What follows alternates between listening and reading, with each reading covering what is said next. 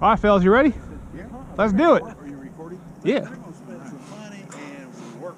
Here we go. You got the world famous pilot Garrard here. Anyway, so going a million miles an hour. it did pretty good. But instead of 153 years, they had made enough money. It's okay, we're going to pay back your debenture. So I got my money. About 3 or 4 years after that, they said, we're done really good. Because we were taking in money and not paying it out because we made them fight for it.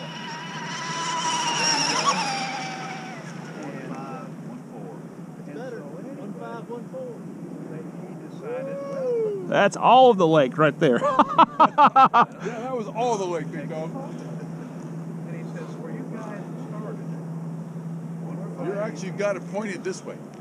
Right now Yeah. it is pointed right at us. Yeah. so it's 20 grand, so he says, here's 20 grand. Well, it was. Now it's Well, one of the guys said, well, this will never work. You know, it can't work. You know, they. All right, you guys ready? Yeah.